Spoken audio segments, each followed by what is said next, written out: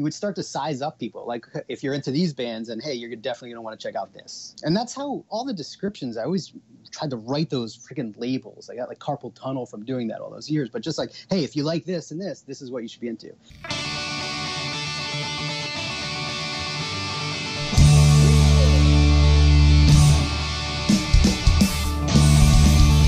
Welcome, everyone, to This Was The Scene, the podcast that takes a look back at the late 90s, early 2000 New Jersey punk scene. I am your host, Mike Doyle. If you grew up in northern Jersey and needed a place to find independent music, you would either go to Scotty's Record Shop in Morristown, Sound Exchange on Route 23, Hot Topic in the Rockaway Mall. Yes, you could actually find some bands there, some music there.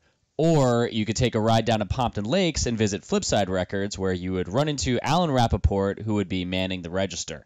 He opened people's eyes to bands like Sicko, Discount, Plow United, Mineral, Jawbreaker, and Jimmy Eat World before they were making videos about underwear or pool parties. My friends and I would pile in our buddy Luch's car, drive to Flipside, and use whatever money we could find to stock up on new music. I wanted to get Alan's perspective on the scene back then, and he said, "Totally down, man." And this is what we talked about. Who actually kicked him out of Lane Meyer? Disney World's effect on his punk rockness. How he started working at Flipside. Introducing Donuts and Glory to Steve from Right Turn Eddie. His luau pool parties that included Discount, My Pal Trigger, and Less Than Jake. His relationship with Jimmy Eat World. The backstage rehearsal studio, and a ton more. This week's episode is sponsored by Southern Tier Distilling Company. Building on 300 plus years of Western New York spirit production, Southern Tier Distilling Company puts the heritage into every bottle. Now expanding their market to New Jersey, Delaware, and Ohio, more of us can enjoy these premium spirits such as Southern Tier Distilling Company's Straight Bourbon, Silver Medal Award-winning vodka, Smoke Bourbon, and their 2X hopped whiskey, a whiskey distilled from their gold medal winning 2X IPA. In addition to their spirits, also available are their premium canned cocktails. Soon to hit the market are the gin and tonic with elderflower and cucumber, the bourbon smash with ginger, mint, and lime, and the vodka madras with cranberry, orange, and chamomile. Great for camping, the beach, tailgating, and the golf course. Check out Southern Tier Distilling at stdcspirits.com and follow Rob at southern_tier_NJ. Tier is spelled T-I-E-R in case you didn't know. Southern Tier, why the hell not? I also want to use this platform to promote my new book called I'll Eventually Like Kids When They're Older. It's a collaboration of comics that I draw daily on my Instagram account. If you want to check that out, just go to Your Daily Bread or do a search for Your Daily Bread, or you can go to yourdailybread.com or whatever. I'm selling the book right now on Amazon for $18.99. That includes shipping if you're a Prime member. It does not include shipping if you're not.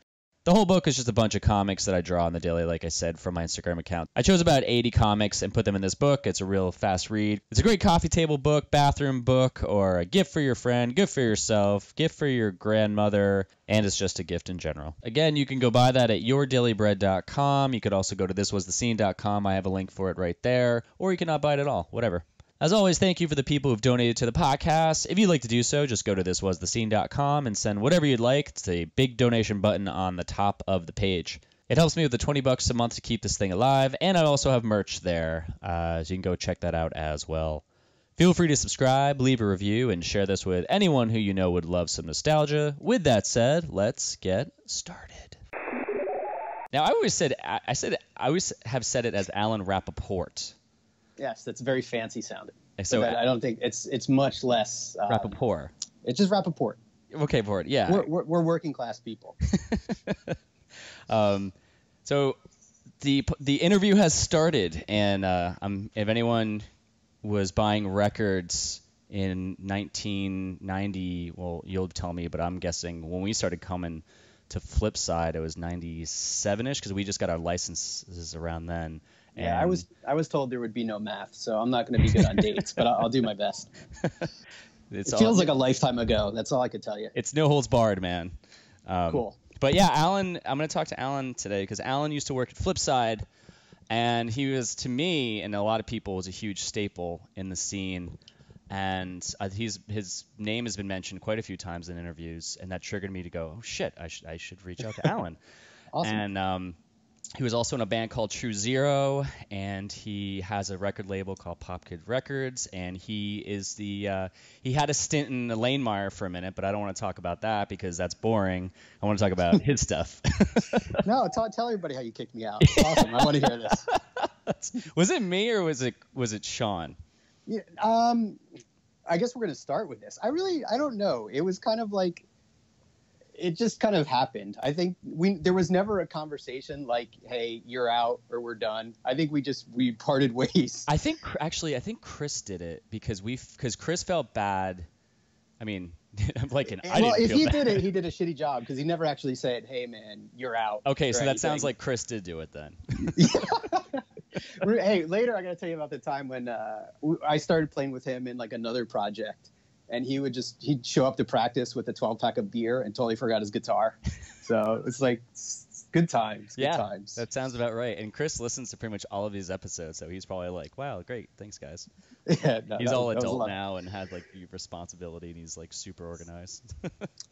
Yeah, I'll believe it if I see it. I haven't seen him in eons, but it's not the Chris I remember. Again, like, I haven't seen a lot of you guys for eons. Mike, I saw you recently, but like on totally unrelated stuff. But so my memory of everyone in the scene is still frozen, circa 90 whatever. So it's crazy to think that people have grown up and matured and gone on with their lives. Oh man, at the show, I mean, people were bringing their kids. It was crazy. Yeah, I did. I saw those pictures. That was awesome. I got 2 kids as well, and they haven't been to a punk rock show yet. Yeah, so. You have Ollie, and you just had a little girl? Yep, Penelope. So Penelope. Super cute kids. Oh, thanks. I am partially responsible. So. Well done, sir. Nice. And also I'm trying to get them, into punk rock, and like I've been playing them songs I've been recording, saying like, hey, you can make music. It's cool. Like you want to write a song, you could do whatever you want. You don't have to play any instruments. Yeah. Which is I think how we all got started in it. Like you don't need to know music. You don't need to know how to play anything. Just pick it up and wail. Yeah, exactly. Or I think the reason we all started is because punk rock songs or punk, quote unquote punk rock stuff was very easy. It's 3 chords, and if you had a bass, you just had to do one string at a time, and then if you had a guitar, you just knew the power chords, and that was pretty much it. Yeah, well, you got started from the angst, though, right? The angst against the man and the state trying to keep you down. Yeah, you needed to just rise up above it. That was me at 14. I was like, man, I'm really out there in the world, just seeing how this, social pressures of the government are, fucking me up. Yeah, it's funny though. Like we joke about it, but when I got into punk rock, and I was always more into the poppier, the catchier stuff. Yeah. So I really, even in like a punk rock world, I felt like an outsider. Because, I'm from the suburbs. Like, I'm not really, full of angst. I got along with my parents. Yeah. So it was weird. And then I guess pop punk kind of got huge. Green Day and all these other bands and it was just like, oh, all right, I guess it's cool. We don't need I don't need a spike jacket and a mohawk. I can still be a freaking weirdo with the rest of these guys. Well, I mean, that was the difference. I mean, I can say punk rock as many times as possible in these interviews, but I think I mentioned before that there's the guys out there, the girls who were into the real crusty punk, and they're like, that's not punk, or I think maybe they're not as angsty now, and they're like, yeah, it's different. But I mean, what I called it was punk rock because I think it still held the standards of just doing your own thing and the DIY principles. And I mean, some of the music, like Anti-Flag, let's say, those guys were against the government, and they're still playing. I'm actually going to see them tomorrow, which is crazy. Nice. But they're playing with like Rise Against and AFI, I think. But yeah, I mean, I get it, and it's cool. Like I loved.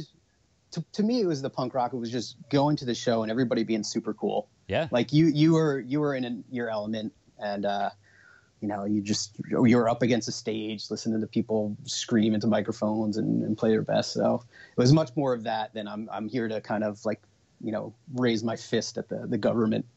But I tell you, like, I hope there's a punk rock resurgence right now based on what's going on in this country, because I am pissed off more now than I was as a kid at this stuff. And yeah. If my hair wasn't thinning, I'd be doing my best to grow a freaking mohawk and start kicking shit over. Man, I should do it. There should be an episode. If you're that much into politics and stuff, there's Jay Jerkoff. He was very political. He is political. And then Sean Bergen, he is a buddy of mine who I haven't interviewed him. He was like a big fan of music back in the day, but we still talk. He is huge into politics and super smart about it. I think it would be hilarious just to like listen to you guys just go off on shit for about an hour and just talk about stuff. I don't know if I can keep up. I don't know if I'm super smart on anything that's going on. I just think it's insane. Yeah. But let's go way back. Yeah, I want to start. So what? Okay, like I said, we met when you were at Flipside. Now the three things that I think they might have all started simultaneously, but there was.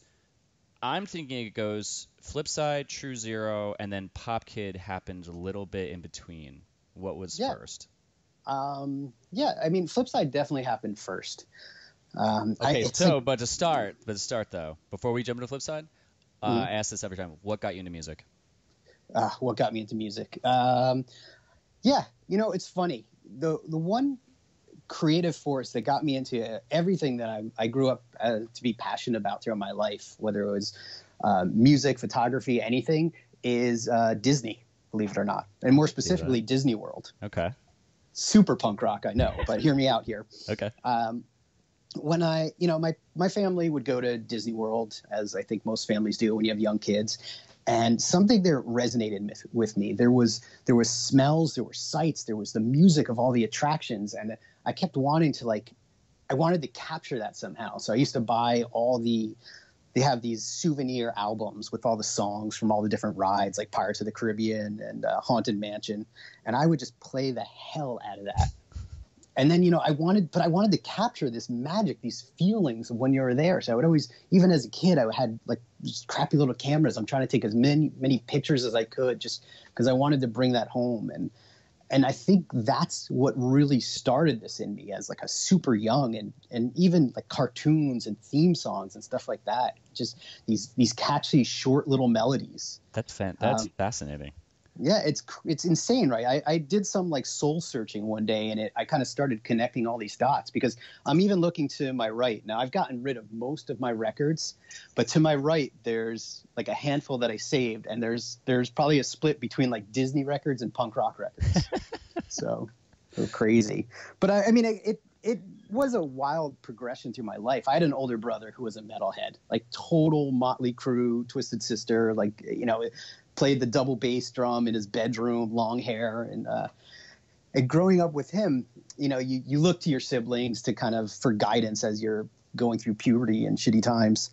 And so I started listening to some metal, and it was weird. It was kind of good, but it didn't resonate with me until I started getting into skateboarding and all the skateboarding videos. And that's when the freaking epiphany went off. Minor Threat, Descendants. Like I was like, yes, I am home. Like this shit is the best.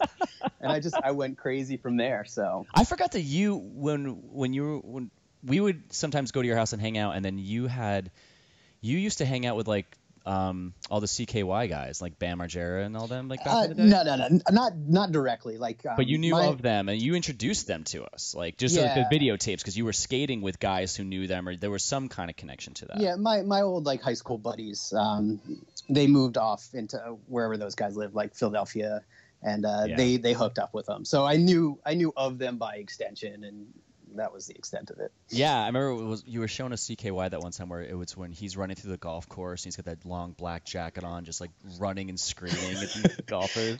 And it was the funniest shit. And later on, I'm like, wow, these guys are now gazillionaires because of that. Yeah, it's crazy. Like my buddy used to bring like random videos of just like crazy things that were going on. And like, anytime like bands would come crash, we'd always put those videos on. So it was good times. And it was amazing. Like, oh, wow. Yeah, like I think one day it hit me when my parents started talking about it. They're like, "Do you know these people?" I'm like, "No, I don't. That's weird. I don't know any of those people." But no, it is. They actually recognized my high school friends, and that's how they made the connection. They're like, "Yeah, I saw him on this thing called like Jackass or something." I'm like, "Oh god." Oh my. Wait. Did you ever skate with Tim O'Connor? I mean, if he's from New Jersey, the answer's got to be yes. But yeah, because it was funny because I had a couple of years ago I was living in Morristown, and my neighbor. I became friends with a bunch of neighbors, and she was talking one time. She's like, "Yeah, my brother was into skateboarding." I go, "Wait a minute." I go, "O'Connor." I was like, "Wait, and she's like, yeah, my brother Tim. I'm like, wait, your brother's Tim O'Connor? She's like, yeah. I was like, holy shit. That's Like, awesome. that's crazy. She's like, yeah, like I think they grew up in like Montville or something like that, and he used to always skate at Par Hills. I always knew the name, but I was like, holy shit, that's crazy. Yeah, that's awesome. Yeah, I should put a disclaimer at the beginning. Like, my memory is shot these days. I'm an old man. Everyone does, dude. Okay, trust cool. me. There'll be just All right.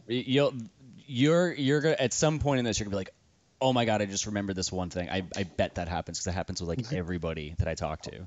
Cool. I'm looking forward to it. I'm gonna Let's bring back get your to memory. that nugget that I haven't thought of in like 20-something years. Oh yeah, that. Yeah. What was the like? So was it Minor Threat or Descendants that was like the band? It was that you're totally like, Descendants because I did probably what every punk rocker does when they start getting into this type of music. Like, I bought Misfits stuff, Misfits cassettes. Like, everything I was buying was all cassettes. Yeah. And, I was like, okay, it just, nothing really hit me until I started getting Descendants and a lot like the SST stuff and Cruise Record stuff. Like, that's where I just lost my mind. Why? Descendants. What was it about it that you liked? It's like, I mean, they're the melodies and just like the hooks they had, songs like Coolidge and stuff, just like ruled my freaking world. Like, I don't know, like I wish I could put my finger on exactly what it was, but it moved me. Yeah, it got me up, and I was just like pumped. I'm like, this is it. I need more of this, and that's where I started looking at those labels. I'm like, what other bands are on there? And I bought a lot of crappy stuff until I just started finding like more and more. I used to work with this guy who kind of is like, I guess when I started working, he's like me. He was me then. He was a dude who owned a record label, and he kind of turned me on to a ton of things. I was like this young, scrappy little kid, like, oh yeah, I like Descendants. He's like, oh, okay, here, let me check out a bunch of these other bands. Okay. Yeah, his name is Lenny, and he used to run a record label called Buy Our Records, which had like Adrenaline OD, which is the only band I remember. Super awesome guy. And, there's two people that I credit for my direction in music. He's one of them, and the other is Tracy Wilson, who got me the job at Flipside. So tell me, okay, unless you have some more, because that's a great intro, because I want to know how the frig that happened, because that's definitely one of my questions. Yeah, I wish here, maybe this is the nugget that's going to come out, but I guess that's a terrible expression, by the way. But anyway, like, I don't remember where I was in my life. I feel like at this point I was kind of spending a lot of time alone. I know I was going to school somewhere, I think like Morris County College. I had zero, like nothing. No, I didn't want to be in school. There was nothing I was interested in. I probably just wanted to skateboard all day. And living in Wayne, New Jersey. Yeah, totally. Yep, exactly. Yep. Nothing going on. Nothing. So someone gave me a mixtape of some bands, and there's some cool stuff on it that I had never heard before. And I happened to go into Flipside for the first time. And I asked, the band was called Tree People. Okay. And I remember asking Tracy, I'm like, hey, have you ever heard of a band called Tree People? She like flipped her lid. She was like, how in the world are you asking about this band? Because she was friends with those guys. They were a band from Seattle. Like, how did you hear of this? How do you know of it? And by the way, yes, we have every freaking record by them right behind me. Oh my God. Yeah, so and after that, I just started going in there more and more.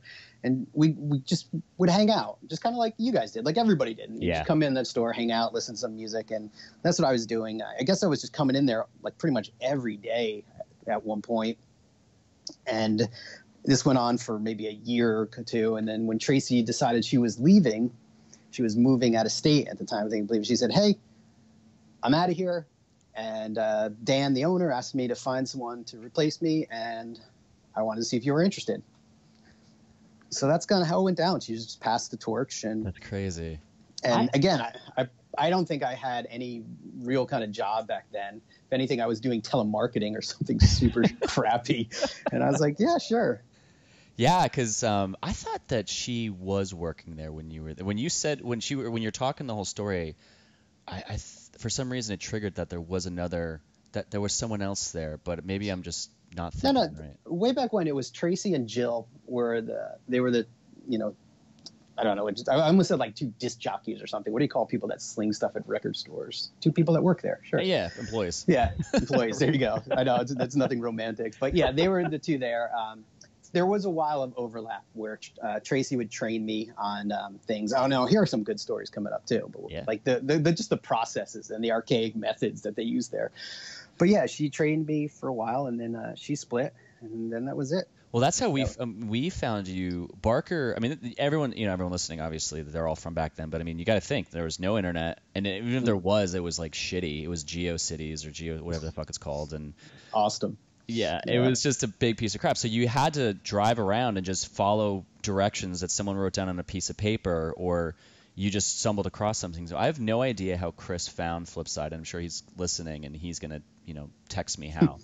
But he stumbled upon there with a bunch of the Jefferson kids where I grew up, and I think it was maybe like him and Luch and like Andy or something, and then he came back. He's like, yeah, I don't remember how, but he found you, and you guys just started talking right away because remember he had started buying Face to Face and Pennywise and things like that, and I think you started guiding him in this different direction where it was kind of advancing on that, but you were like, yeah, but there's these bands like Sicko and yeah, that's funny. Jawbreaker is that advancing on it? Well, Jawbreaker, yeah. No, yeah. Sicko, who I love, don't get me wrong. Yeah. But it's just funny. But those were the bands that weren't in the thank you list of Pennywise and Face to Face. Oh, sure, yeah. They were so separate, and they were smaller, but they were also big to us.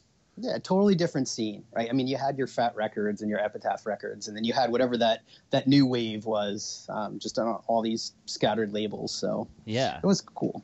It's funny though, and as you're saying this and thinking like, yeah, I don't know how people found the store, and I've heard stories like, hey, yeah, thanks for like you showed me a lot of music, but I think it's always been kind of the opposite for me. I was so psyched when you guys came in, really, because there was not you guys. Like people, like don't get ahead of yourself here. You know what I mean? Because there was so much downtime sitting there, like 6 days a week. That once people came in who were like eager to check out new music and wanted to hear stuff, and I was like, that's the moments I was alive in the shop. The rest of the time, I was just like a sloth dying on some like I think it was my like Prodigy dial-up connection there, trying to just I don't even know what you did on the internet back then, right? Yeah, we would come in and you would just be. I think when you walk in the door, you were on the right side, and you were like high above us, kind of. When you walk in the door, there's a pile of shit on your left, and then a pile of shit on your right. So I don't know which pile I usually sat in the pile of shit on the right most of the time. The register was on the left. But I feel like weren't you like it was kind of elevated to the rest of the store. Yeah, I think there was a platform so we could rain dominance down upon people, right? Like that was the goal. Like. Look down upon everyone and their crappy music purchases. Was there? No, I was talking to this guy Mike Pelak. He was a couple interviews ago, and he had said that he went in there and there was the free bin that you guys had. Do you remember the free bin? Vaguely. I can't imagine what was in there. Did he find something amazing? He found this local band, High Strung, and never heard of them. Weird. Yeah, they like Jeremy from that band, he ended up going into Humble Beginnings. Yeah, I'm full of shit, of course. Yeah, I know. But he said he went to the free bin, and that's where he found that record, and that's where he got into the punk scene, was because that cassette tape was in that free bin. And I'm like, holy shit, I remember that. And now it just triggered, like, if you had remembered, been like, how did that start, or who started that? But it sounds like you don't remember. The free bin? No, I think it was just probably like promos or demos or stuff that we would listen to, and just you don't want to throw that stuff away, so you just kind of tossed it in there. I think there was like stickers and random zines and stuff. Yeah, I think one of my things was that one of my goals back then is if I could present a band to you that you liked or you hadn't heard of, or you were like, oh yeah, I felt like I won because you were like really picky with bands. I felt I guess I was. There was this drum beat. I always used to call it like the Lagwagon drum beat, which was like an instant no for me. Like once I started hearing that, I'm like, no, that's no good. But yeah, I was probably much more of a snob back then too. You're surrounded by music. You're constantly like hungering and trying to find new bands all the time. So I'm sure I was a bit of an asshole. So I apologize if that was the case. No, it But, wasn't. like, It wasn't like some people were snooty about it and elitist, but you were Mhm. inviting. But you were kind of like, nah, dude. Like, I get it, but you should really listen to this instead. And like, you're like, yeah, I see you, but check this out. yeah. Yeah. Because I remember Steve Weir, who was the drummer of, he went to high school with us, and he was a really good drummer. He ended up being in Date at the Fair years later, but he was in.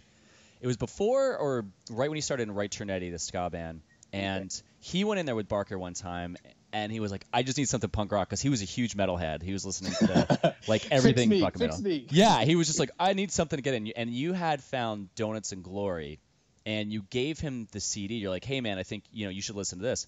So Steve comes back home, and he had this Fairmont, this white Fairmont that he souped up with this huge subwoofer in the back, and Very metal. Yeah, I mean, he would drive down the street, and you would just be like, dun, dun, dun, and you'd be like, oh, here comes Steve from a mile away. Nice. And out of everything, he had like Fear Factory and Pantera, but he had this CD that he put in. And it was like, for me, I was like, holy shit, this is really good. And I remember talking to you one time, and I said, yeah, man, isn't Donuts and Glory like one of your favorite bands or something? And, because you gave it to Steve, you're like, no, I fucking hated that band. Yeah, but here, let me talk about that. Like, what I liked, like, it was about what were you into? Right. Like, and again, I'm not one to say one band's better than the other. I like what I like, but God, yeah, it's coming back. I remember you would start to size up people. Like, if you're into these bands, and hey, you're definitely going to want to check out this. So, and that's how all the descriptions, I always tried to write those freaking labels. I got like carpal tunnel from doing that all those years. But just like, hey, if you like this and this is what you should be into. That's how we would find all the fucking bands, because of those descriptions you wrote. Yeah, well, but dude, I used to get Maximum Rock and Roll, Punk Planet. I used to scour those reviews, and then if I saw something I liked, I'd throw $4 in an envelope and mail it off into the freaking abyss and hope to get a record back. And it always pissed me off when people just like would shit on a band, because it's like, hey, well, I don't know what you're into. With Maximum Rock and Roll, you start to learn the reviewers, and Ray Lujan, I think, was one of the guys I used to follow a lot.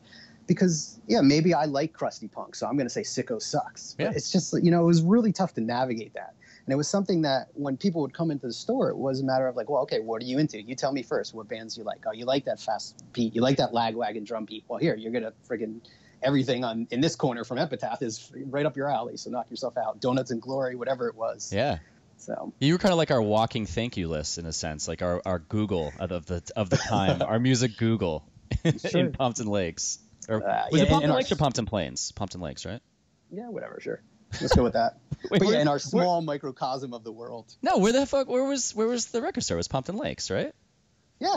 Okay, yeah. All right. I was like, my God, you don't even know where the store is? Jeez, I'm trying to think if I remember the address. I don't. I haven't been there in ages. Yeah, it was right next to. I think one of the. Oh, I think that might be how we found it, because we always shopped at. What was it? There was a Salvation Army, and we always went to Dover, but there was one across the street from the record store, and I think that might be how we found it. Absolutely, that's where my wardrobe was from for that whole time. Oh hell yeah! Like $3 shirts that were nice and worn, so they were soft. Yep, awesome. Yeah, Chris, actually, I think you were the reason he found Mineral and Jimmy Eat World's Static Prevails. Do you remember? You obviously remember those records. Oh, yeah, I remember those records. I don't remember those moments. Like, I remember hanging out, like people coming in and just having good times and kicking back and chatting. I don't remember the actual transactions of what people actually bought. I do remember this asshole coming to me eons later. This dude, I'm just going to say his first name, this dude Todd, coming and say, oh, yeah, we used to love coming in there. We used to steal shit from that store all the time. Oh, God. And I was like, man, fuck you. That's like the douchiest thing. This is a tiny independent record store that makes zero money. Yeah. Like when like how can you do that and think you're like a punk rocker or whatever you think you are? You're just a total asshole. Wow, that's fucked up. Yeah, and again, like our prices, there was no margins made on any of that stuff, and we always, when we bought CDs, we paid a lot for them, and we didn't mark them up too much. But whatever, yeah. So cool stuff is cool. How did you... People like that, dickhead. So when you came in, though, what was her name? Tracy was the one who brought you in, right? And then Jill was working. Were the two of them... Because it was a very... There was a huge, quote-unquote punk catalog there. And was that there when... So when you walked in and, were transitioning and you took over, her position, and then Dave, he was the owner, right? Dan. Dan, that's right, Dan.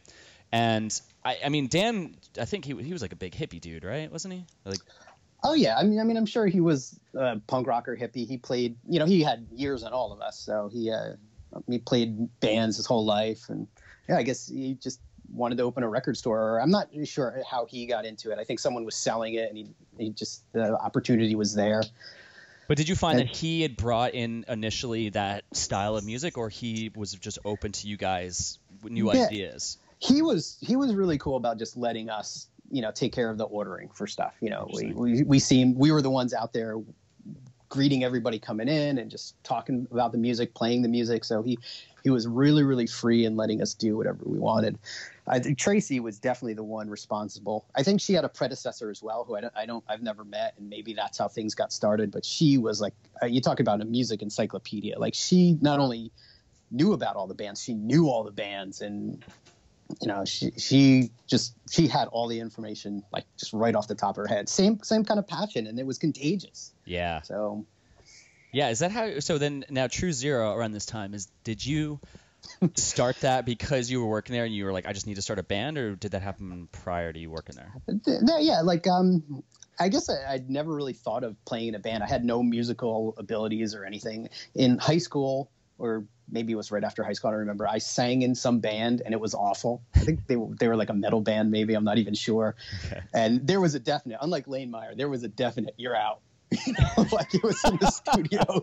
We're still not sure if you're kicked out. You just didn't show up, and we didn't tell you not to show up. I've been waiting. I was waiting, but waiting for our next show. But yeah, that was a definite. Like, I remember being in the studio with this band and then being like, "Hey, can you I didn't do anything. Like, I didn't write lyrics, music. I just showed up and tried to sing. And it was so bad. I'm like, can you put more of like a growl in your voice? And I'm like, yeah, all right, we're done. And they're like, so. But you're talking about starting a band. Yeah, I mean, Chris, the bass player from True Zero, used to come, and Matt, they both used to come into Flipside all the time. And I'm not even sure how those dots got connected, because Chris obviously played bass, Matt played drums, I played nothing. But I know at one point we just said, hey, let's do this. And we walked over, there was a small little music store in Pompton Lakes. And I think Chris and I walked over and I bought a guitar.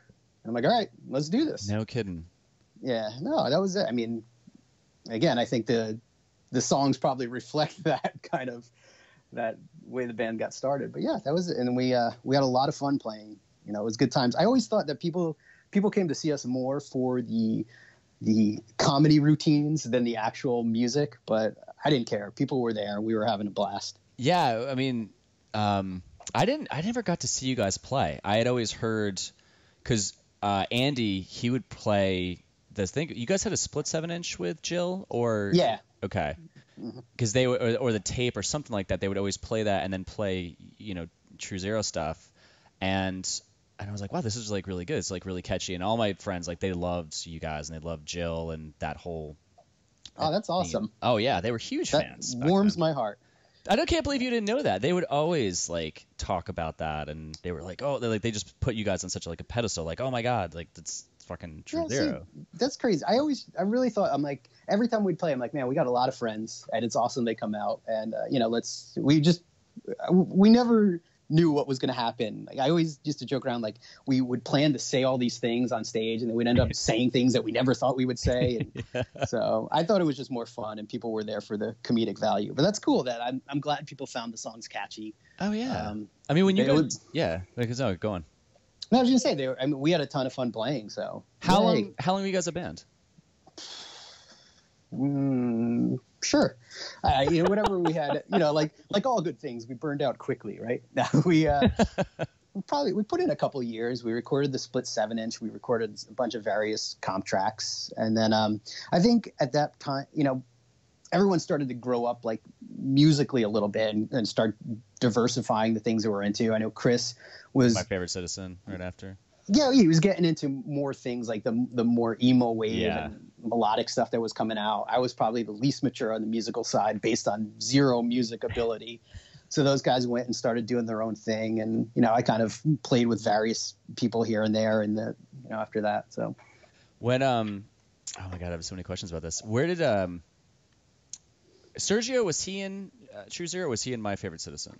He was in both. He Okay. started in True Zero, and then when we folded, like those guys kept playing together. So how did you guys because didn't you record at Harry's? Is that how you? Toothless Harry's? Toothless Harry's, yeah. No, True Zero never did. True Zero recorded. We went to a bunch of places. I think our first recording was we're going to be on the Descendants compilation. What? The Homage that Coolidge Records released. Oh wow, Coolidge Records. Holy shit. That. God, I have this all written down somewhere, which is a good thing. But we went to some dude's barn. He had a studio set up, and that recording was atrocious. Really? That was like, it's terrible.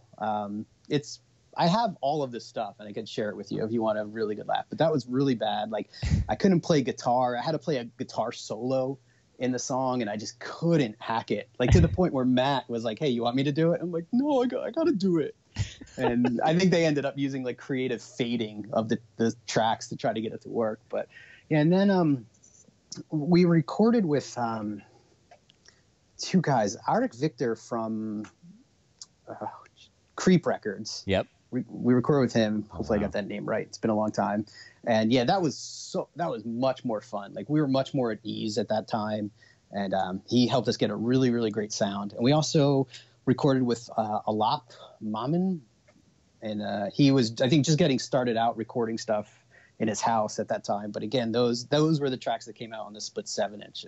You guys are on the NJPP archives. I don't know if you knew that. Yeah. I sent Joe the tracks. I sent him everything, so including the shitty songs. I think he just chose not to post those. Sometimes I think he couldn't transfer them over too well. There's one band he has up that it's like you can hear the cassette just still eating itself in the recording. You're like, oh god. But yeah, you guys have you got the split up there, the 7-inch up there. You got Can't Believe You Kissed Her. I remember that song, and I love it when a plan comes together. So when we started, we were Congress of Cow, and I think when we started going to Flipside, we were in Congress of Cow. It was me, Chris, Dee Maselli, and then Andy, and they would play that song. And when I kicked Andy out, as I just think of kicking people out. You're freaking notorious. I am on a mission. Get out of my way.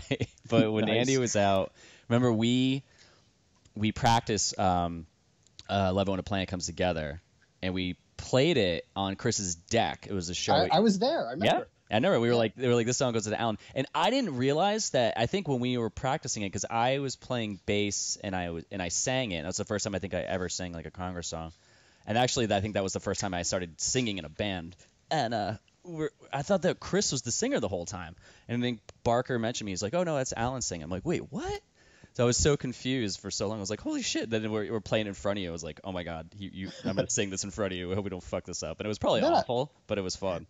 Let's go. Well, actually, we both sang it. That was Chris's song. He sang that one. I Love It When a Plane Comes. Yeah, so you guys are. I was right. You're totally right. God damn it. But you guys had really catchy songs, though. You guys had it. I thought that you guys had it like that whole. You had it figured out in a very. It's like you might not have thought, but it was super catchy shit. Totally. It's D and then G and then A. And then think of the Descendants songs, man. That's all they are. It's like 3 chords or 4 chords. That's all this stuff was. It was nothing crazy. But if the melody was there and it was poppy and catchy, that's all that matters, I think. Yeah. Well, I appreciate that. And it was fun. It was such a good time. And like Matt would sing too. He would just like scream from behind the drums. And I mean, those guys really had. I mean, I don't recall sitting down being like, "Hey, I got this song." It was more like we would get together and just start playing, and everyone kind of filled in the blanks, and it worked. It was fun. I mean, we had this one song called CK1. Yep. Which was SEEKAY1. Yeah, I used to love that one, and it was really like I think I just played G the whole song, but like Chris and Matt found ways to kind of just make a melody out of it and just sing about all those Calvin Klein ads and all the girls in their underwear. So yeah, but it was like political unrest. I mean, political unrest and mistreatment, and that's what it was all about. It was like basically child porn back in the day. That's what it was. Moving on. Yeah. Okay. So around this time, now what is the timeline here though between True Zero and Flipside? Like which was first? It was True Zero and then Flipside, or it was Flipside first. Yeah, I'd been working there for a lot of bit. for a lot of bit. For a lot of bits. And, I just got to know people, all the regulars coming in. And again, I don't remember. Actually, no, you said that in the freaking interview earlier. You said they came in the store. That's right. Well, when it comes out, you can just go back and listen to it. Okay. But yeah, there was just kind of like a real simple conversation with Chris one day, like talking about bands. And I think it was just as stupid, like, hey, we should start a band. And we're like, yeah. Or maybe it was Matt's fault. I think Matt was like just coming out of a band and wanted to start a new project. So, but just like it happened like that. And then we just set up a little practice room at my parents' house in the basement. And yeah, I don't know. I really don't know how we wrote any of these songs. I mean, they were all based on like total true life experiences. So it seemed to come together. Well, but I'm so psyched on it now, hearing the things you said and the feedback you got, because no one ever really told us that. Well, I think a lot of people were bummed when you guys broke up. I was bummed. I know out of our friends. I mean, I think a lot of our friends, you were the guy that taught us about a lot of music that we didn't know, and you opened that door. So I think, I don't want to say idolize because that's a strong word, but we definitely put you up on a pedestal. We're like, dude, it's fucking Alan from Flipside. Like, he taught us all this stuff, and his band was really good. We're like, wow, this guy's he's so much cooler.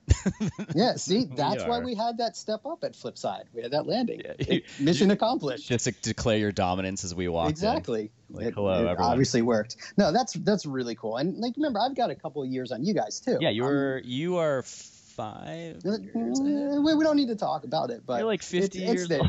Yeah. No, because you and Sean, I mean, like, jump in for a second to lay my stuff. You and Sean were the same age, because you guys were, I think, 23, and me and Chris were like 18. Oof. Is that really? Oh, yeah, nice. And you guys used to always talk about how fucking old you were, and I think it's hilarious. Yeah, I want to go back and slap both of us. Oh my god. Like, you stupid little kids. Well, Sean the other day when I was up a couple weeks ago when I was in Jersey, he was talking about, like, I'm 39 now and he's 44, 43, 44. And he was talking about his, he's like, yeah, I'm going to be sore. And I'm like, now that makes sense. But when he was 24, he would always bitch about, man, I'm so sore. And I told him about this. Like, I don't know what the fuck I was talking about. I'm seriously, 24 years old. You're freaking invincible at that age. I don't know what we were talking about. I know. It's like you guys were like, yeah, we got to, have these real jobs, and we got to, we're 24. We got to grow up. And I was like, Jesus Christ, I'm 39 and I'm still not there. Yeah, I don't know. I'm in a room surrounded by Lego, so I don't know what to tell you. Yeah, dude, I love your Instagram Lego pictures, by the way. Oh, thanks. I appreciate it. It's like, yeah, it's super cool. Thanks. It started as a way just to keep, like, doing photography when it was cold outside, just kind of enveloped all of my photography nowadays. And I don't know. It's something fun to do. Yeah, didn't you get like I don't like to talk about this too much because people was like, talk about punk rock or whatever. Right. But that's but didn't you got like a lot of likes on? I was looking at some of the photos. I remember it was like, I think I found it like a year ago or something, and there was a lot of people following like your stuff. You have 6,679 followers on your account. I got likes. Alan Rappa, if anyone wants, ALANRAPPA. You should go follow, because he just poses these Legos and this like super cool photos, but then he takes pictures of them, and it's fucking badass. Yeah, I play with them too, don't get me wrong. It's just, I don't take pictures of video of that. No, thanks, man. Yeah. It's weird. It just became an addiction, and it's fun. But I like that you still, I think a lot of people, when I've talked to them now, they're like, yeah, I got this boring job and it's kind of routine, but I like that people still hold on to just something fun, even if it's something very simple. It's just 100 billion% agree with you. Like, there's days where I'm just you're cranking through your crappy job or whatever, you're sinking in all these hours, at least I was, and then I'm done with that. I just sit on the couch and I'm like, God, like I created nothing. I brought nothing really new into this world. I didn't derive any kind of joy out of dealing with whatever I dealt with at work. And that's why it's little things like that. One of the cool things that I love doing now is I've been trying to learn GarageBand on my phone. And I bought this thing that I just hook my guitar up right to my phone. And it blows my mind. Yeah. It's just, it's called the iRig HD2. So I'm just, I'm grabbing crappy drum tracks and I'm just recording some bass and guitar and vocals, and just like, how am I doing this on my phone? This is insane. I didn't know you could do that. Yeah, and it's super, super cool. And I send my buddies that I play with in Suntan Lake, I send them like, hey, here's some new tracks, like some new stuff I'm working on, and That's awesome, dude. Yeah, I saw that you were doing you're playing in a band again, or just getting together and jamming with some friends. Yeah, I mean, we're trying to figure it out, but life does get in the way of a lot of this. So that's why I was looking for, how do we just make recordings? Like, I've got like just all these songs from the past 20 years that I want to document before my muscles atrophy and I can't play them anymore. And tell my kids, like, yeah, when I was your age, I used to write all these songs. So it's been a lot of fun. Again, why I'm trying to encourage my kids, like, hey, look, I just recorded this on my phone. You want to go make some crazy songs? Let's go do it. Yeah, no, I think that's great. I the one thing I kind of got from the other day, and I'm gonna jump back into more questions of like back in the day, but I just started putting too much of expectations on things, and I'm starting to like strip them away. Because I'd be like, well, I can't really write songs. I have no place to record, and I really got to put them out this way and this. And I'm like, why am I putting so many rules on this stuff? It's like, just get a guitar. Like, I need to go buy another guitar because I sold mine a couple of years ago, and just start recording stuff just for the hell of it. And you could put it out everywhere just for free and just absolutely. There is zero barriers nowadays. Yeah. Like, everyone's got this power to do it, and there should be nothing stopping you. So go forth, man. Conquer. I know. Thank you. See, and hey, go ahead. No, I was gonna say, like, and the cool thing about it too is, you remember like Bill, who with the 6-string bass. Bill with 6-string bass. Like, in one of the bands I played with after like all this other stuff but I used to play with him, and he's now in Virginia. I think it's Virginia anyway. But I just sent him some tracks. I'm like, hey, Bill, can you record a bass line on this? So, like, the opportunity to collaborate, like, with anyone, anywhere is open. Yeah. There's free programs like Audacity. You can just share a project, just use Dropbox. So it's so super cool. So, yeah, do it, man. I actually, get some new tunes. We definitely, after the show, me and Chris, we were talking with like the Humble guys about how excited we were. And we're like, we should all maybe think about putting some stuff out there, maybe. So I don't know. We'll see. Absolutely. I saw your little tease on Instagram about like a new song. Yeah, I was like, no. I was like, we have a new song. I was like, no, we don't. People were messaging me like, that was fucked up. I'm like, yeah, that's what happens. Well, you can still have the rights to Why'd You Say That? My sole contribution to Lane Meyer. That's right. That's that. Actually, that.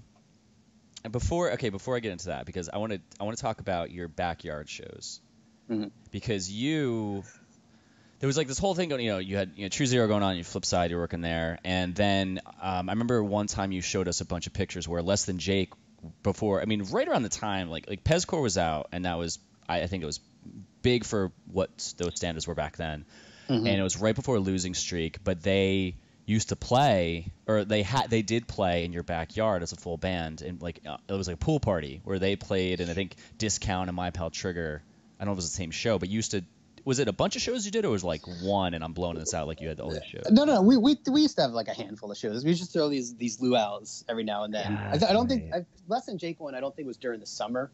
I think it was it was a little cooler when they played, so it wasn't a true luau, but yeah, okay. they did play. I think it was a free show too. If I'm mistaken on that, I'm a jerk and I apologize. But I thought it was like a secret free thing, and just maybe like 100 or so people showed up. Wow.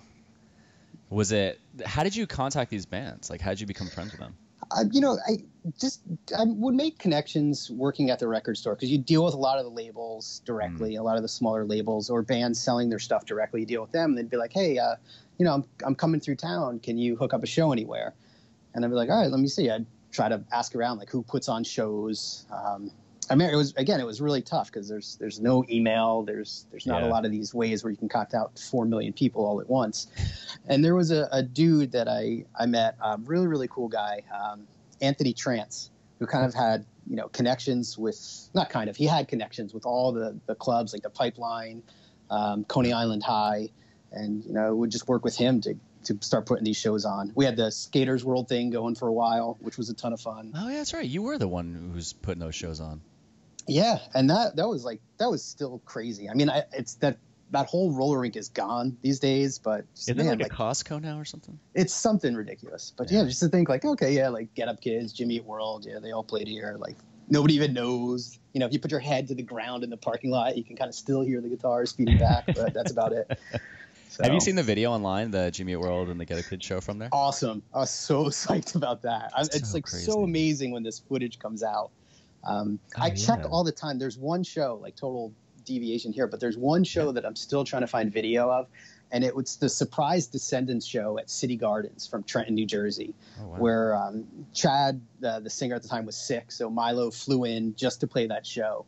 I found a couple pictures from it, but someone had to have videotaped that. It was probably one of the best shows I've ever been to. I was right up front, dead center, and I would love to relive that again. Were there local bands that? Because I always thought that when you would listen to music, you're like, that's cool. But when you were listening to a band like The Descendants, like you would go like ape shit for it.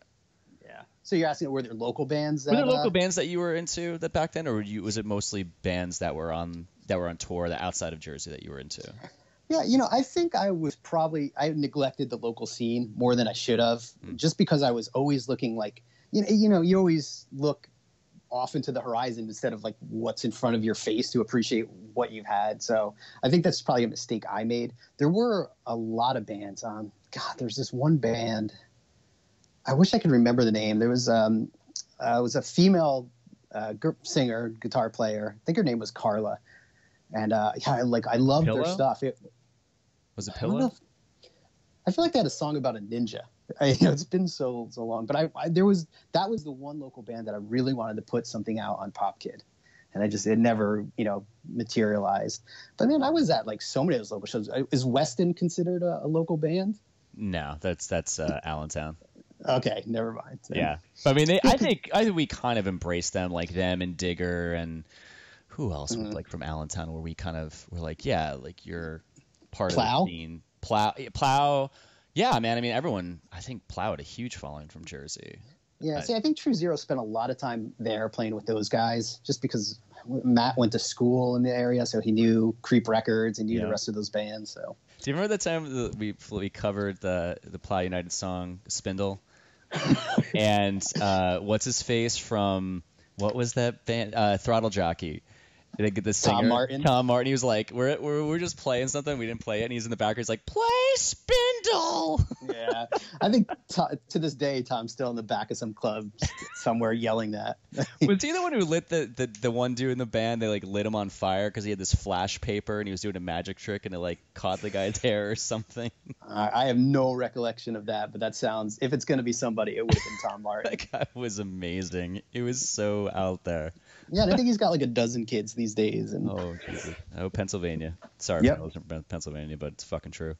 Okay, so what was I going to say? Yeah, so we've established Flipside came first, then True Zero. Okay, so Flipside, True Zero. How did you leave? When did you leave Flipside, and why? I'm sure it wasn't money related. Well, it might have been. I don't. There was a lot going on there. I think Dan had he had lost his passion for it, and I went through the same thing probably soon after, where you just get burned out after a while. And I think he was dealing with the financial aspect of the store, which I had no idea about. Like, I showed up, I sold a bunch of records, I got paid, and I went home. But he had to pay rent, utilities, taxes, all that other stuff. And I think it was just, I don't know if we were making money as a store, if we were doing well. So he was looking for ways to kind of like, how can I make more money? And I know for the major label releases, which a lot of these punk rock bands now started signing the majors, so we needed to stock more of that. And there wasn't any profit in that. So I know he started looking at like different ways to kind of get inventory in and like CDs and records. And I didn't agree with it. It didn't sit well with me. And it just came time like, I think it's best for me to just leave. Way back when I thought like, oh, one day maybe I'll buy this from him and take it over. But I was going to ask that. Like, so it sounds like you were thinking about one day buying it or opening a record store. There was a place in Pompton Lakes, this place called Slater's Mill. It was like a bar restaurant thing, I guess. And it went up for sale. And Dan and I went over there to check it out. Man, that place would have been awesome. And that was the goal. We thought, hey, we could buy this, turn it into a record store venue, because it had 2 stages. It had upstairs and downstairs. It would have been so much fun.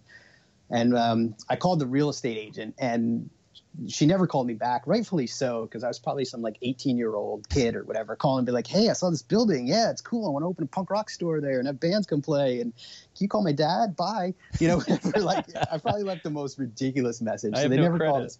Exactly. I have no credit. I get paid in cash. Like, I have no idea what anything's going on. But Yeah, so she never called back, and nothing ever transpired from that. But I pass that place every now and then, and I still think like, man, that would have been so cool. I'm sure it's been a while, so it's probably torn down now. But I hang on to that vision of how cool that would have been just to open this kind of this spot where in northern New Jersey for bands to play. We'd have a big record store that'd probably be out of business now, but whatever. Hang on to the dream. I mean, you had a lot of connections. I mean, I remember you were friends with Jimmy Eat World before they became like Jimmy Eat World. I don't know if you still talk to those guys or not. No. It's been a long time since I've seen them or talked to them, and yeah, it's crazy. Like thinking of these memories because again, everybody just hey, come back, crash in my house, and you know, you wake up the next day and there's your mom having coffee like with Jimmy Eat World or the Mr. T Experience, or you know, it's just so bizarre. That's so wild. Yeah, it was cool. And again, all those hookups came just because, you know, you do a show for one band in New Jersey and then they pass your name around and then like, you know, it just spreads from there. So. Especially if it was a good show. I mean, that was the thing. You know, for bands to be on the road, it was a gamble because you show up 4 states away from home and you're like, well, we hope that this person could put on a good show. And if you did once, you became reliable, so everyone would pass your number around, like call. Yeah, absolutely. I mean, you guys probably know that more than anything with all the tours that Lane Meyer's done, right? Yeah. Like you never know when you go from one state to another. And, you know, like True Zero did like a partial tour as well. And it was the same deal. Like you're sleeping on a couch if you're lucky, on the floor if you're not. And, you know, 10 people showing up that hate you. So, but I get it. And, you know, we tried, like, we always wanted to make sure that the bands got paid if we could pay them, you know, and we gave them a place to crash at least. And then took them to New York a lot of times to the Empire State Building, do a little sightseeing. Yeah. I'm sure they appreciate that. And when sure. you know, actually, you said something I kind of caught my attention. So when major labels back then were putting records in the stores, you couldn't make any money off of them? Our distribution at Flipside was tough. We dealt with a lot of independent distributors. So like guys that carried the punk rock stuff, like Lookout Records, Fat Records, that kind of thing. Yeah, when major labels like Warner Brother releases, Sony releases, they were all handled through major label distributors. You know, there may have been more. Maybe I wasn't privy to the business back then, but that's kind of like the short of it. So yeah, and you couldn't just go and like, yeah, give me 2 Jimmy Eat World CDs from like these other distributors. You know, they were expecting big orders. So yeah, it wasn't something that we could really keep up with.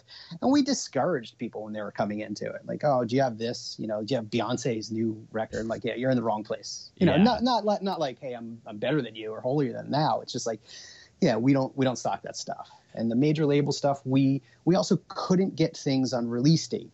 So, you know, people want that Jimmy Eat World record that day. Right. They're not going to wait for it. Did you ever see High Fidelity? I did, yeah. I keep thinking of that as I'm talking, and I'm picturing John Cusack saying the words. That are what do you think? Is the mall? Like, what do you think? Let's go to the mall. So it's totally. I was never like that though. I might have been bad at one point, but I've learned to like, you know, music speaks to people. So just like whatever they like you can't shit on it. Yeah.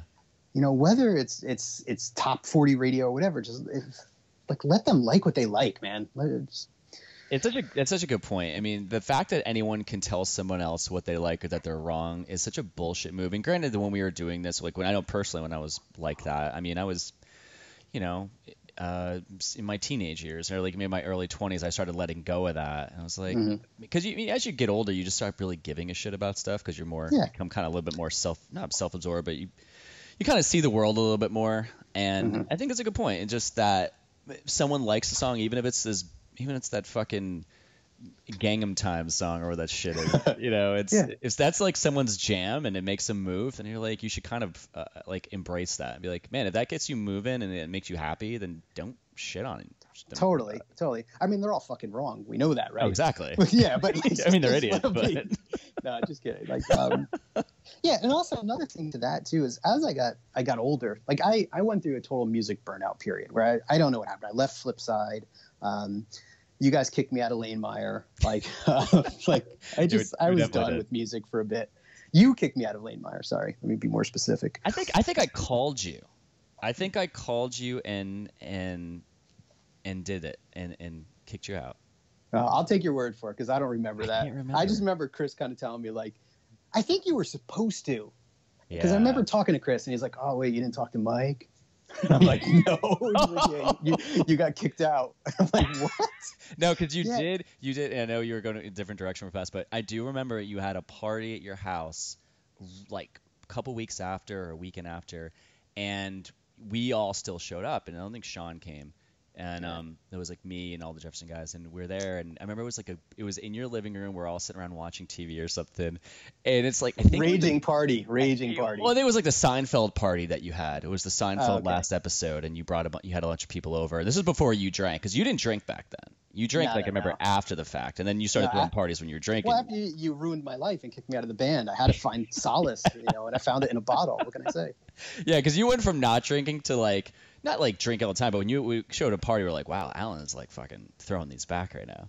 Yeah, and I think, sorry, I don't. Okay, so I remember coming in, and we're in this group of people in the living room, and I think we're all ready to watch Seinfeld, and you're like, you called me out, and there's like 10, 15 people there or something. You're like, "So, Mike, like, what happened? What happened with the band?" And I'm like, like, that's the liquor talking, man. No, I don't think you were sober. I don't think you were drinking. I think you were like, so yeah, like, what happened there? Like, why'd you guys decide this? And I was like, I don't know. This is awkward, but it was well awesome. played. We could all kiss and make up, though. It's cool. I remember, I think Sean and I hated each other for a while, and I can't for the life of me remember why. I think you. I don't need to remember. I don't need to relive it. Listen, it's all I'm going to cool tell now. you why you hate it. No, I think it was just a difference in personalities, and I think Sean really wanted to tour. Yes, I'm cool. He's a prick. Now I remember. Yes, thank you for putting that straight. I like watered it down. No, I mean, I think now if you guys saw each other, you'd be fine. But back then, totally. Just think about think of the pressure of shit. Think of the four of us, right? So me and Chris broke up with Congress of Cal, and then we got Sean, and then we got you to play guitar. So the four of us got together and started practicing at backstage, which was amazing. I miss that place so much. It was such a great, shitty place to practice at. Yes. It was. You could smoke in the rooms, and you could smoke in the rooms that were carpeted. Smoke in the rooms, piss in the corner. Like, no one cared. Just pay your $20 for the hour, and you could do whatever you wanted in there. Didn't you have your bachelor party in room E, the one in the back? I did. My buddy Tim surprised me. Totally hooked that up. Where because again, the what did they call it? The performance room or something? Yeah, right? The stage. It was a stage in the back room. You could put on a show. I know that's exactly what he did. He flew the guys from Chester Copperpot out from Sweden, who are again one of my favorite bands. We released their stuff on Popkid. It was just so awesome. They played a show, and we partied and had an amazing time. It's such a brilliant. I remember when I heard that you did that, because that wasn't. How old are you when you got married? Sure. I'm trying to think. I think were you in your 20s? 12 years, 13 years, 12, I don't know. In that range. Yeah, it must have been on a Facebook post or something that you posted pictures or something like that. I was like, oh my god, that's genius. Yeah, it was super cool, amazing. And then they played acoustic on William Patterson WPSC, so it was a good time. That was the only time I've ever got to see those guys play. And they're super cool guys to hang out with, and we still have an unreleased EP from them that maybe one day it'll see the light of day. Can you just throw it on Spotify and that's it? Yeah, I think we should do that. Tim, who I run Popkid with now, or he more runs with it. I do very little. He's still a collector and still wants that release, wants the vinyl. I don't think it's real to him if it's just digital only. So. Okay. Yeah, I can see that. I can definitely see that. Keeping those out. Cool. We are coming up in an hour. I don't know if you have to jump back into work or anything, or I don't want to. I can keep talking. This I still haven't gotten my nugget. It's all starting to come back though. Okay, good. Times the anger and hostility I felt towards you. No. Were you mad at me though? Were you mad at me then? Back then? No. Because I think again I was on the decline from music. I think that's kind of the reason, the rift between us, where I didn't want to play shows anymore. I just wanted to work on recording. I wanted to hang out with my girlfriend. I was just done. Well, I think that was one of the things too, that you had just bought this you think you just financed this Jeep Cherokee, brand new. you got this brand new job making good money. You were dating this girl, Jen, I believe her name was. That is correct. And you were like, I kind of want to stay around here. And we were like, we want to leave. And that was pretty much like, like, all right, we're going to go. And then see you later. We're like, fuck. The guy who just taught us about music, we're like, just see you later, dude. Sorry about that. Yeah, and that was the beginning of us burning many bridges. Awesome. That's right. The legacy, the Lane Meyer legacy. How it started. I like how everyone who's been on the podcast or who's part of the New Jersey pop punk group has been in Lane Meyer at one point. Like, I think that's what brings us all together. It's like one giant family. Yeah. Super, super cool. So when Pop Kid, no, sorry, you go on. No, I was going to say, it was awesome times, man. And like, hindsight, right? I probably, if I go back, because after burning out of music and staying away for it a couple of years, I slowly started to get back into things. I started discovering new bands. And that really inspired me to start playing again and dusting off the guitar and writing songs again. So that's awesome. Yeah, so just take a hiatus, and it's cathartic. I think if you guys do play a show, you should totally cover a True Zero song and put that out there, because I bet like all those guys would show up and be like, oh my god, he's gonna play, like, I can't believe we play it at practice, so it's just as a goof. And I've been trying to get them to play Why'd You Say That too, so I could post it to the group. Just man, it's amusing to me. You should totally do that. That'd be fantastic. Yeah, but hey, we've just been trying to, like, again, it's how it's tough getting people together, especially do something consistent. Oh my God, I've been playing with Tim and this other dude Mike for a while, but our drummer split town. Chris came and Chris Del Vecchio came and jammed with us a couple times. Oh, really? And then he broke our hearts and split. So if anybody's looking for drummer or bass, either way, I think Mike can pull dual duty. So hey, man, there's a bunch of, pretty much the majority of people listening to this live in Jersey, so that's. Are you in Wayne? Are you in Wayne still, or? I'm in Lincoln Park right now, trying to figure out what we're gonna do. Like, we're with 2 kids, and we bought a townhouse thinking we're gonna stay here for 3 years. And I think it's been like 10 now, so we're kind of how it goes. Yeah, I've been renting for my entire life, so I have no idea how it goes, actually. Okay, so it goes like this: you buy something, and then you stay there longer than you want to, and then you grow, and then you start growing occupancy with exactly people. Yeah. All right, back to interesting stuff. All right, Pop Kid, did you start that?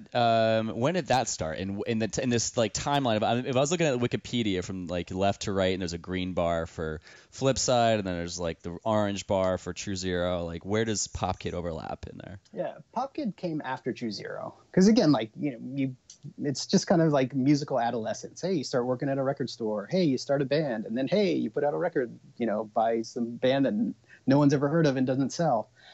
So that's kind of the timeline. There was a band called Playground from Davis, California, that put out a record that I really, really liked. And remember, at this time, I was writing letters like nonstop. Every month, Maximum Rock and Roll, go through read the reviews. If I saw something I like, money went in an envelope, asked for a record. Mm-hmm. So I reached out to them like, hey, I got your record. I really like it. You guys have anything else? And they said, something like, no, we got a bunch of songs, but I guess we have no plans just yet. And then I was like, oh, you know what? These guys are great. I should put something out by them. And then I just I had no idea what I was doing. I think I printed up like 1,000 7-inches or something stupid. So how did you get the 7 inches done though? Just paid through the nose for them. Like, again, like, I can imagine. This is passion projects are awesome. Yeah. But grounding them in some kind of, business sense or financial sense will help you do more passion projects.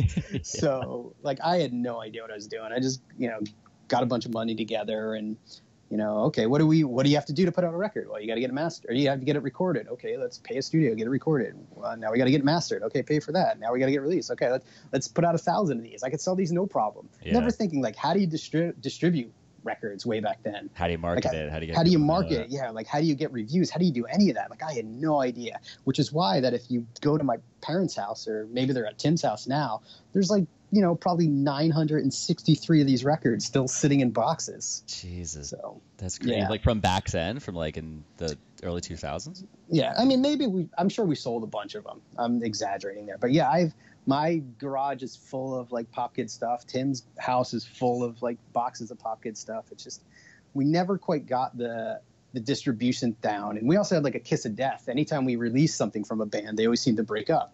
So, and again, you could probably attest to this, that it's nearly impossible to sell records for a band that's not touring or just not doing anything. So I mean, are all these releases? Because I remember, so I'm looking at the website, and Playgrounds on there. It's If You Were Me 7-inch. That's the first one. And I guess they go up. So from bottom to top, it must be every version, like 1 through like the recent releases, or are they all scattered with the order they came out?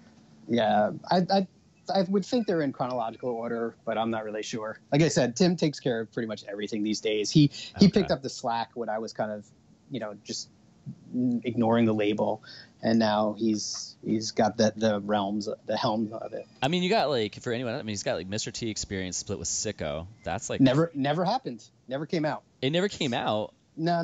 Like I kind of like got the rights to. They had done a split 7-inch, and then went out of print. And I worked with Ian at Sicko, who released it. It was like, hey, can I get the rights to re-release that with additional songs? And he said, yeah, so totally cool.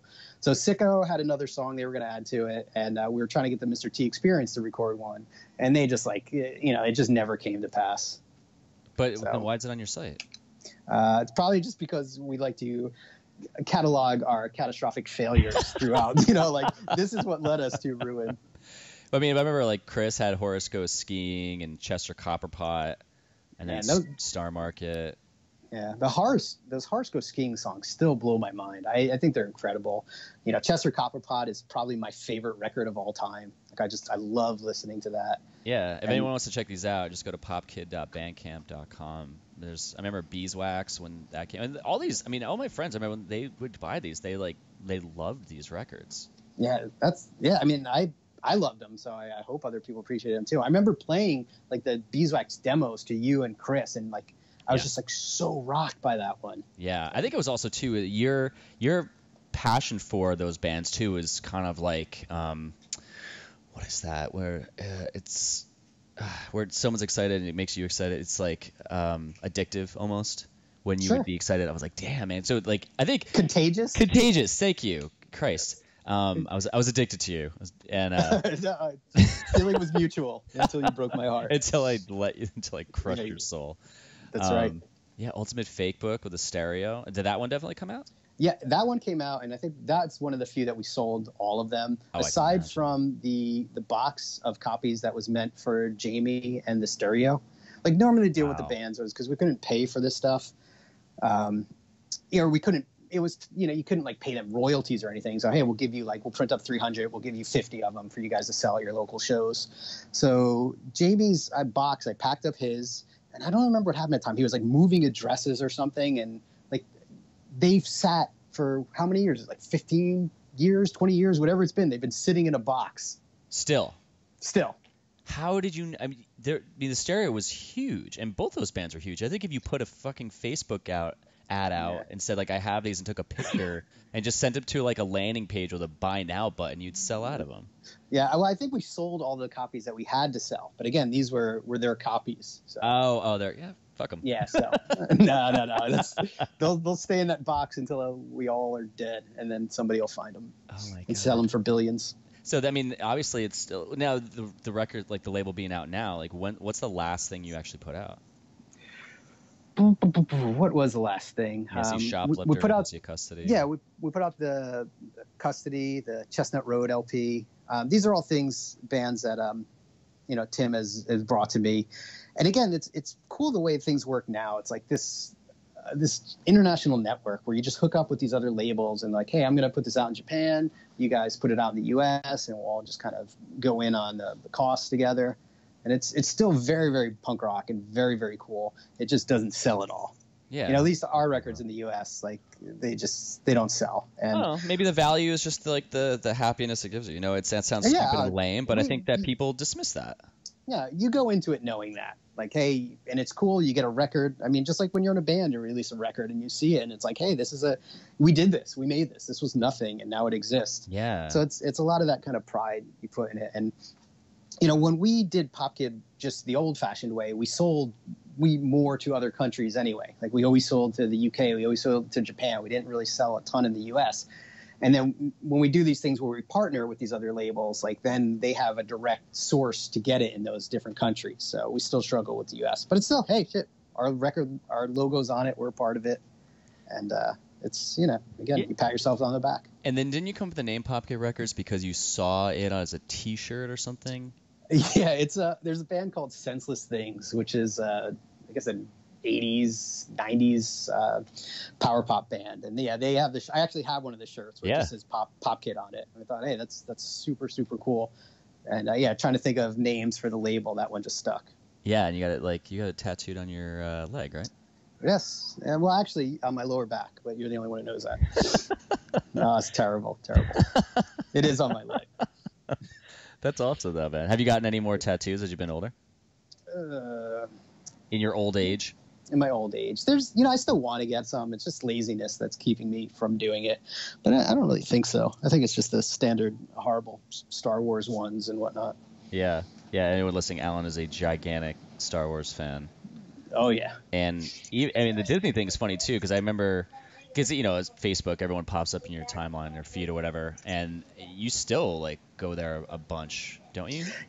Yeah, again, it's just, we were just said the word addictive before, with I grew up on it going with my family, and now it's cool to be able to take my kids, and you as you get older you get more cynical, and it's hard to really appreciate or the wonderment of it all, and the magic gets a little diluted. But you when I brought my son and he watched the Main Street Electrical Parade for the first time, and he stood frozen and transfixed on it, and it was just such a cool thing. And Main Street Electrical Parade, if you're not familiar with it, has just this insane catchy kind of electric theme, and he loves that. Now he loves listening to that, so we listen to it in the car and stuff, and it's just it's been really cool. Yeah, I can see having kids that could really rejuvenate some youth in you where you're excited about stuff again that it seems obsolete as an adult by yourself.